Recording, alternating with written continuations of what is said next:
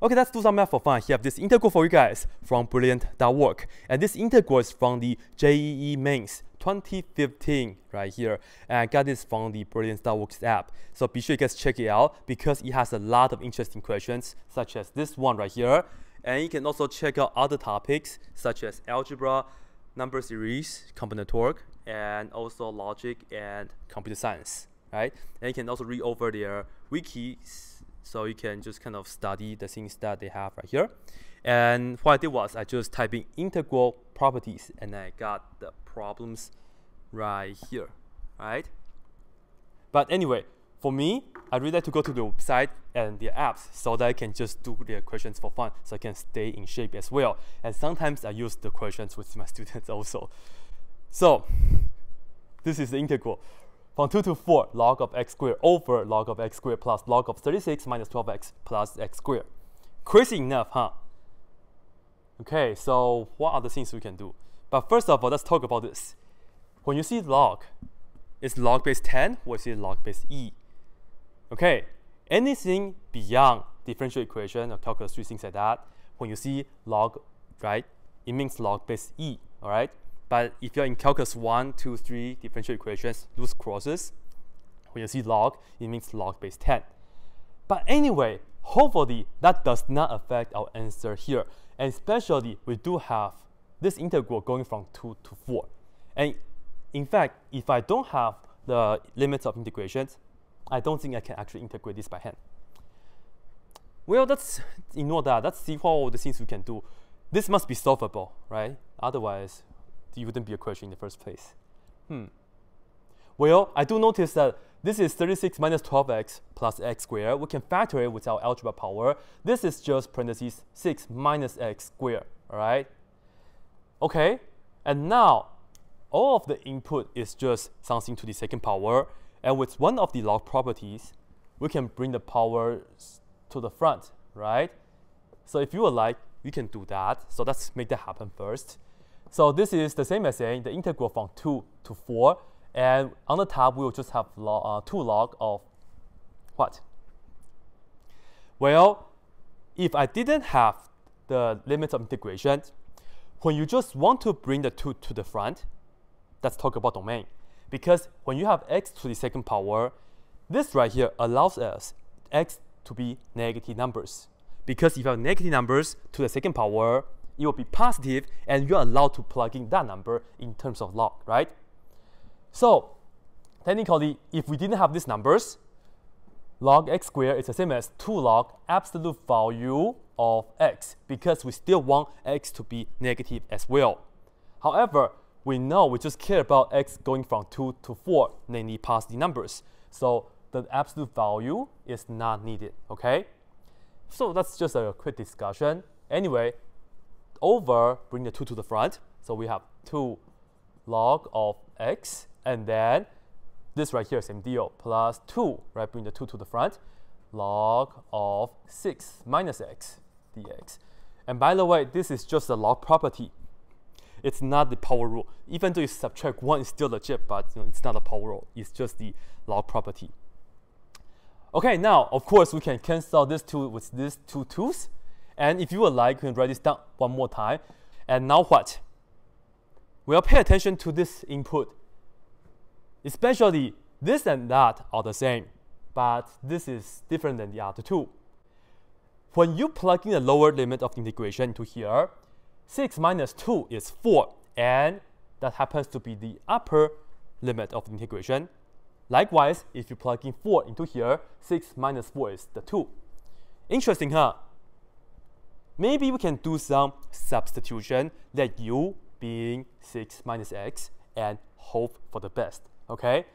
So let's make that happen to see what we can get. Let me just put this down right here. I'll just say that u equal to 6 minus x, and it will proceed the same way, but I'm looking at this integral now, right?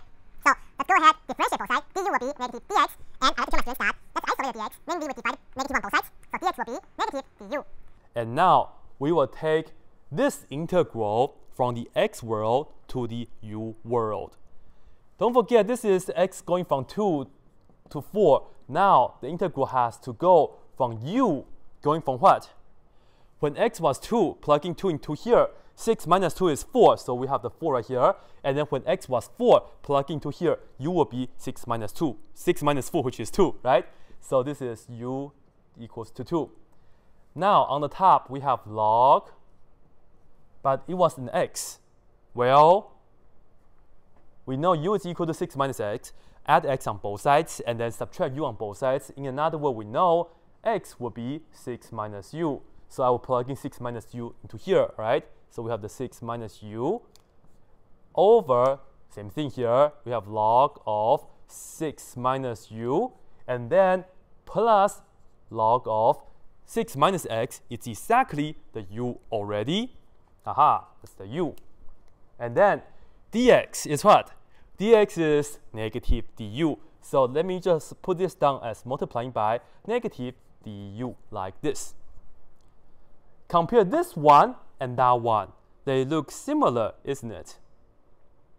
Well, the limits of the integration got flipped, but okay, it's all log functions. And okay, first of all, perhaps let's change the limit of integrations because we have this negative to help us out. Let me just bring the negative to the front, right? And by one of the integral property, when you negate the integral, we can just change the limit of integration, right?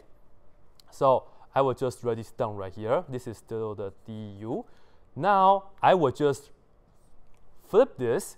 U will be going from 2 to 4, and now this will be a positive integral now because we make this we make use of this negative already. Anyway, the integral of course will stay the same. This and that, they have the same value because the equal sign stays the same, right? Okay, what's the deal? First of all, don't let u bother you, right? This is just a dummy variable.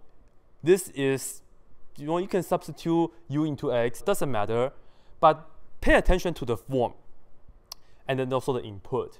So this is the same as that because we have the equal sign.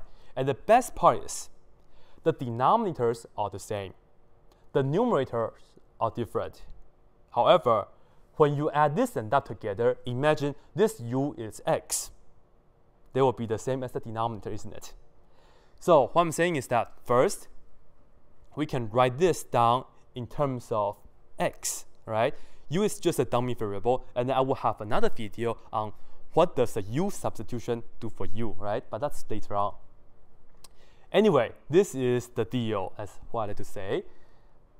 Okay, now I will just say this plus that, and seriously, let me just write this down in terms of x, especially now the limits of the integration are both from 2 to 4, so we can do the following, okay?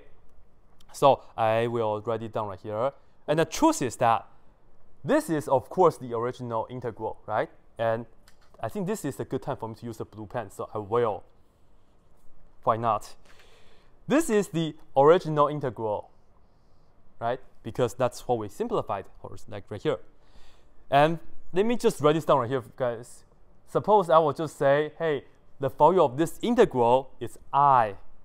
Therefore, this is equal to the I. See, I have I and I have u. Anyway, this right here is what? This right here, in fact, it's also I, isn't it? Why? Because this is equal to that, it's equal to that. They have the same value. They may look different, but they do have the same value.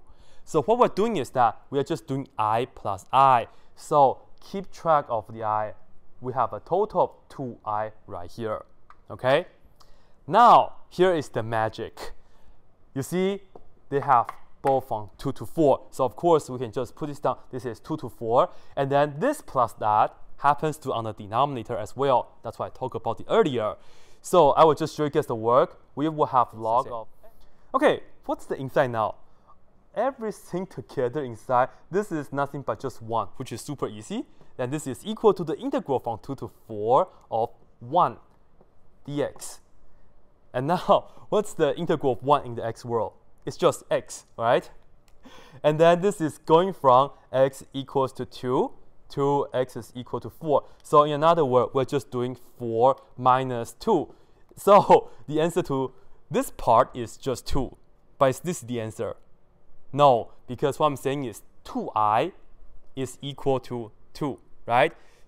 So I will write this down. We have 2i equals to 2. Therefore, I has to be equal to 1 after we divide both sides by 2.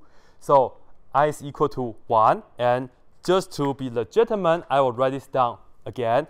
The original integral with the original look. All this, it's equal to just 1. All right? This is the 1 that we were trying to get. And that's the answer. And hopefully you guys like this video with this integral technique. I call this the integral with symmetry because once we make this substitution, we were able to add this and that together and end up with a nice 1 right here, isn't it? Really cool, right? So be sure you guys check out Brilliant.work and also use this link, brilliant.work/blackpenredpen, because that's how you guys can support my channel. And I really appreciate that.